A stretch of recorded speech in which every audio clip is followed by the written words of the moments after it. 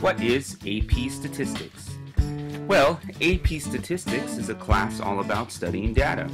See, numbers are just numbers and mean nothing without some sort of context. We also use probability to help us make conclusions and predictions. Is it like my other math classes? Well, the simple answer to that is no. AP Stats is based on probability and real-world applications. It pulls topics from all subjects.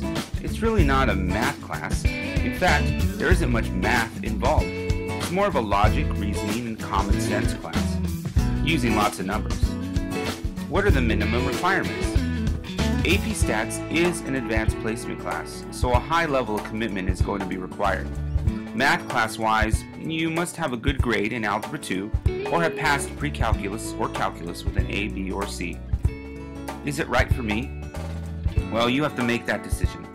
The class counts as a math elective for the APG requirements, and nearly every college major takes a statistics course. But if you're deciding between AP Stats and AP Calc and thinking of majoring in science or engineering, then AP Calc is what is best for you. Otherwise, AP Stats is a good option.